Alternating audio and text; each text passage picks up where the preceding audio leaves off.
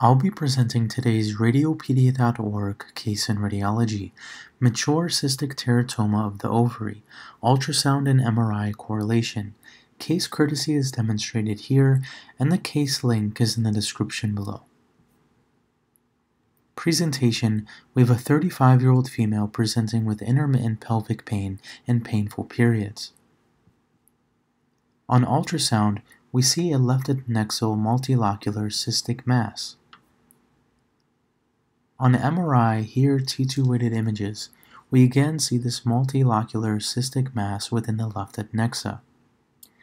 Here on T2-weighted imaging, there's pronounced chemical shift artifact separating the components on sagittal T2 acquisition, features consistent with lipid content.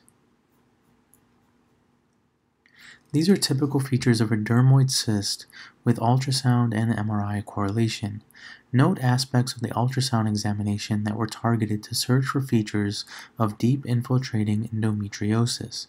Based on the patient's history, evaluation of uterosacral ligaments, bladder, and rectal wall.